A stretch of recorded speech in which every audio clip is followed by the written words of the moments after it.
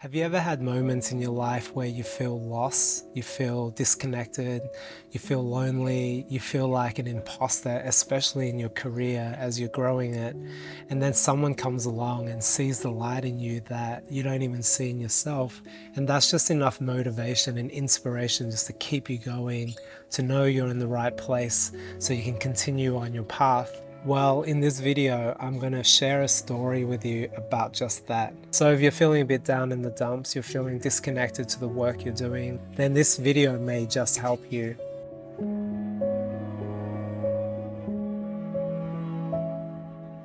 Hi, I'm Nat, and I'm an impact filmmaker. I help conscious brands, organizations, and individuals to share their stories in meaningful ways through film and photography.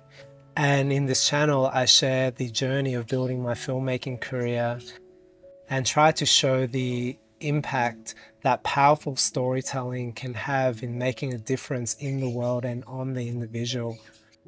So there's this lens called the Helios 422.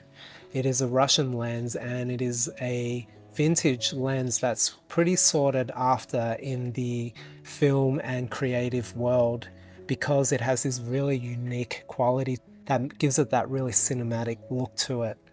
I've been eyeing out this lens for a while, and because I don't have the luxury financially to buy it, I haven't been able to purchase it yet. One day there was a filmmakers community swap meet for people or filmmakers in the Bali community to come and meet each other, and also to sell some secondhand gear that they don't need anymore. And I really wanted to go, but I was really dreading going because I was going through a phase in my life where I just felt like I wasn't good enough, or I felt a bit like an imposter, getting into the film industry. And I just felt like I didn't belong in this community. It sounds ridiculous, I know, because I actually have been working in film for the last 4 years. I even have a short film in a film festival, but still, this voice in my head will say these things to me, and sometimes when you're not feeling grounded, you start to believe it. But I force myself, because if I went there, I would prove myself wrong, that these are just stories in my head. So I decided to go. I happened to spot the Helios lens at one of the stalls, and I got talking to the owner. We started chatting about the lens, of course. I asked him how much it was, and then we started talking, swapping stories about who we are and our lives. I shared a bit more about the social impact and the NGO work that I did through filmmaking.